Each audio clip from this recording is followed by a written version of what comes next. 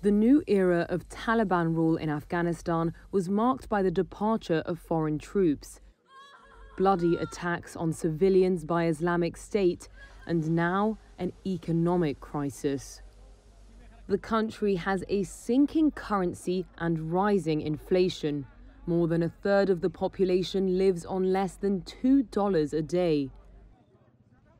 Banks, which closed as soon as the Taliban took Kabul, have now been ordered to reopen. But that means hours of queuing thanks to strict weekly limits on cash withdrawals. Many offices and shops are still shut, and some salaries have been unpaid for weeks, meaning even the relatively well-off are struggling to put food on the table. This man is a market vendor.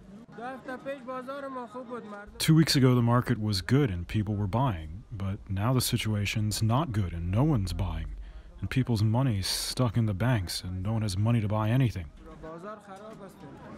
This market in Kabul has been flooded with people desperate to sell their goods. Remittances from abroad have also been cut off, so many families are trying to sell jewelry or household goods, even if they have to accept a fraction of their value.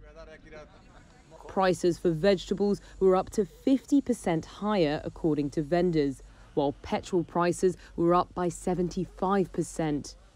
Taliban officials have said the problems will ease once a new government is in place, but the structural problems run deep.